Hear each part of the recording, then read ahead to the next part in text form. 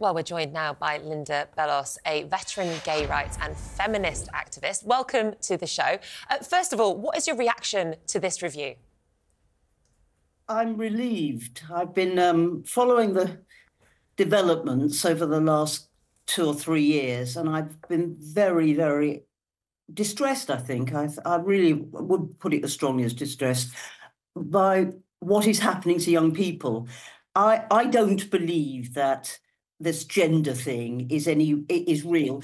And by the way, your viewers might look at me and think, I look like a man. Well, actually, I'm a woman, a mother, a grandmother, a great-grandmother, and yesterday I was called sir 3 times. So I am subject to some of this stuff around gender.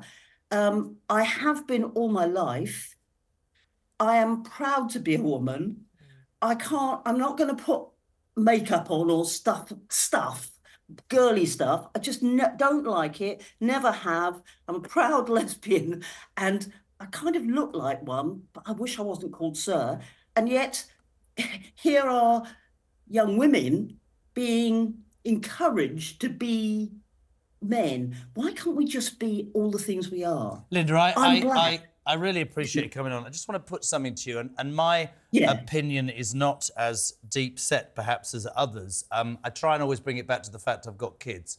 I noticed in this report they talked about the pressure on medical professionals. I want to ask you a question that I asked everybody, and they will look at me slightly madly. I absolutely accept that people will believe that they want to change gender, they want to transition. Personally, I think it should be a detailed process, lots of psychological care. I think it should be a time thing. I think it should be taken over a long period of time with parents and whatever else. Do you believe, and you were very honest about yourself, that we now live in a society where, oh God, and I never, Nick, help me out. It sounds like I'm trivialising it, I'm not. Are we looking at kids who are sheep now, Linda, who think everybody else is doing it? I told the story about my daughter's school. 30 kids started, and within 6 months, 11 of them were questioning their gender. Is it because that's the latest thing? I'm not disrespecting people, but it's something that concerns me. I really want to ask that question of you. I tend to agree with you. I've been a lesbian feminist for, well, 40 years. I've seen this happen only in this way in the last 5 to 7 years. Why? It wasn't happening. Many of my trans friends didn't have the kind of pressures that are being made now. A lot of doctors seem to be getting a lot of money from doing these terrible things to young people.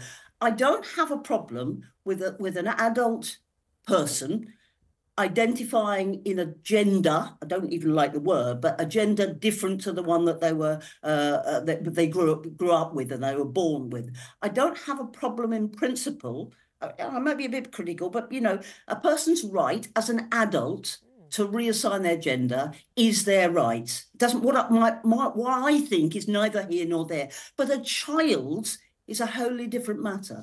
As a society, I do not think that this country should be, or indeed any country, should be encouraging, particularly girls, but likewise boys. I've got a son and a daughter, and I have grandchildren. I have even a great-grandchild. I'm coming from a place... God, you're old woman. What's going on? I've got grandchildren as well. I'm in my 70s, mate. Well, I'm all right, mate. She's giving you a run for your money. Linda, what would you say then to the fact that this is often a topic that dominates the news agenda, isn't it? It's something that's so often even debated at Prime Minister's questions, and yet there are fewer than 100 children in the UK who are being prescribed puberty blockers, which is really at the core of this story that we're discussing today. Some of those children as well being prescribed puberty blockers are cis children, non-trans children. Why do you think it is, considering it affects such a small proportion of people, that it is something that dominates the news agenda?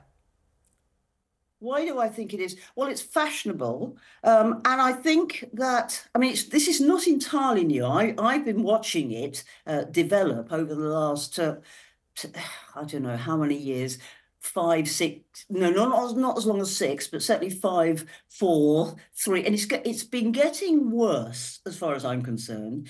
The emphasis, it used to be an emphasis of boys wanting to identify as girls.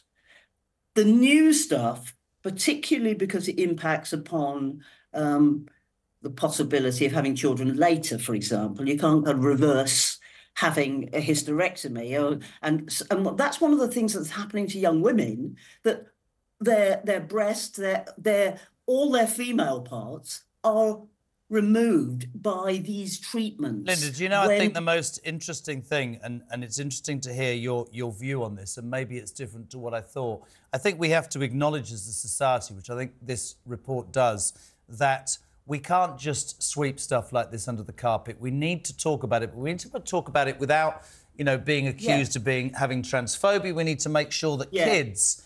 I love your word fashionable, and I didn't think you'd say that, because a lot of people say to me, oh, but you can't say... No, I can say that, because it should be such an important thing to happen that it should be thought through and dealt with in the right way over a period of time. And I don't think a medical professional giving puberty blockers or a school teacher dealing with it, it's got to be a whole process. But I think we're certainly not... Yes, there does need to be a whole process, but at the same time, we do have to acknowledge that there are children who genuinely feel gender dysphoria and feel extreme distress. And they need to be discouraged from feeling gender. I would really honestly say that every child should be free to be all of the things they are. Yes. There are disabled children. There are black children. We come in all shapes and sizes. I want a world, which is why I care about equality. I want a world in which all of us, whatever we are, however we look, are of equal value. And we're encouraged to accept who we are as a person. I guess the debate comes with saying... We don't have to change then. We don't have to change our body. You scared me then, you came forward. I thought you were going to attack me. But this is where the debate is, isn't it? It's only verbally. It's what is acceptance. Some people would say, you know, you should accept yourself for who you are as you were kind of born, whereas there is another argument to say that people are born different to who they are on the inside. So it's where you stand on that debate. Do you know what, Linda, to finish it, I think it's really important that we have the debate. I think it's a very contentious issue, and I think that's the point. It cannot get to a point where we're too scared to talk about this for fear of upsetting somebody. I think you're absolutely right. But let an adult, a child grow to be an adult, then they're entitled to take whatever view, whether I like it or not. But they're children. We are talking about children. Linda Bellos, I've got to let you go, but you've been amazing, and great grandmother, 70. No, I'm 74. How old do you think I am? About 23. You can come back, Get off. See you later. What a liar. Thank you so much, a feminist activist and gay rights campaigner.